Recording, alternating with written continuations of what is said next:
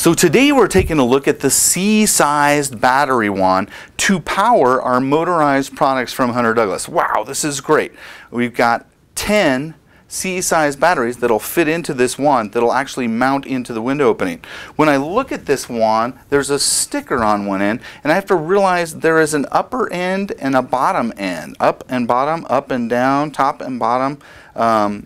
Up and down is what we're going to go with. The sticker here occurs on the bottom end or the down end, and you can see there's a lock feature here that looks like I twist this end feature off to put the batteries in. What I have to understand is there's this steel feature going up the back of my C-size battery wand. So what I want to do with that steel feature when I receive it is just slide it towards the cap end. So the removable cap end there, this then slides out and it's held on the opposite end. It just tucks into that feature there. It is the contact that makes the contact from the bottom of the batteries here to the top of the batteries out the barrel plug connector.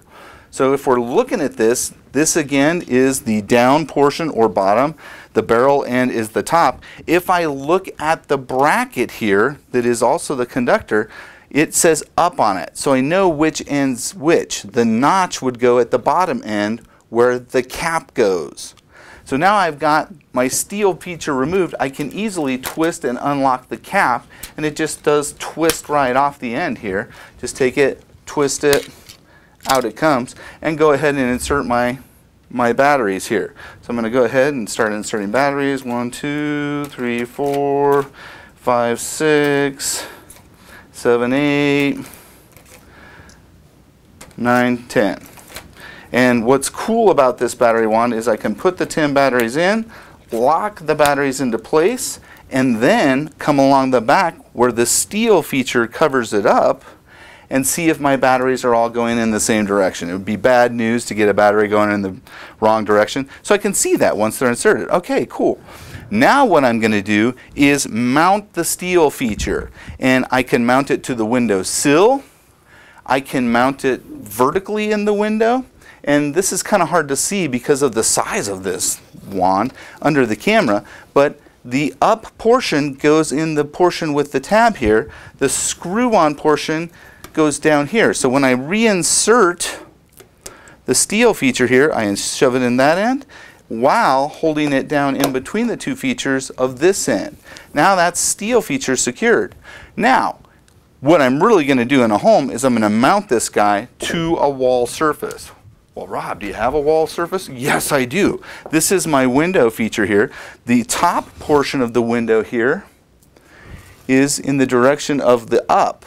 So what I can do with this steel wand, this steel feature here, is I can put it right at the bottom edge of the window, so that when I bring my battery wand into place here and my barrel connector goes along with the up feature here, I'm going to take my wand here and line it up. Again, this still being up, I'm just trying to show you this under the camera here, but I'm lining up both the wand fitting into this feature here and the two features of the plastic fitting in between the features here of the wand. It rolls on, and once I get it located, it slides on to that bracket. Slides onto the bracket. Now I'm secure to the surface and I've got a connection going across. I can then plug my power source in and power my shade. This is in the vertical position. Again, the bottom can go right against the bottom, and that wand ends up right at the bottom of the window. And that's taking a look at the C-size battery wand for Hunter Douglas powered products.